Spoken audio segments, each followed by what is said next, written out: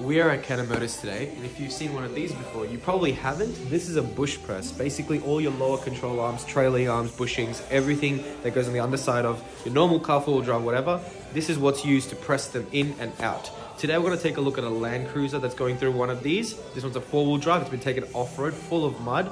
And Pete over here at Automotive is going to give us a run-through of how the old trailer arm bushes and the new trailer arm bushes go.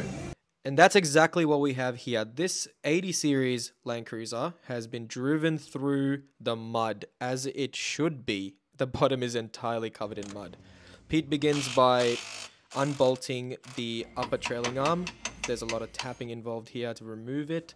And as you can see, it is a very hard job to do because these bushes are worn in and they're very much stuck. But Pete's experience allows him to swiftly remove the arm, and we can see the old bushes, the factory bushes in here. This is where we go back to the machine. As you can see, Pete loads it up with the correct attachments for the correct trailing arm. He begins to start pushing down the hydraulic, which is a satisfying noise that you're about to hear right about now. Oh, there we go, yeah. Then we take a look at the old bushings. They're shot. These are not roadworthy. And we have the Nolethane new bushes ready to go in. Here Pete shows us the previous bushes and the new ones. Cracked, and as you can see, stress marks.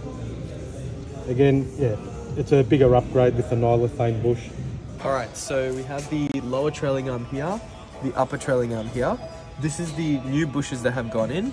As you can see, we don't have one here. That's because Pete is right there putting them in. So he's just got them pressed in.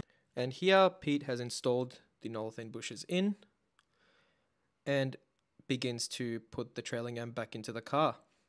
And then you've got the back part of the arm ready to go in as well. This is just about as hard as the previous job of taking them out. As you can see, because the new bushings, the car's worn in with the size of the old bushings, they don't go in properly. So thankfully, Pete at Cannon Motors is very experienced. So he has a lot of methods of getting them to fit, which is why this type of job might be easier and more safely done at a workshop. And just like that, we have another happy customer.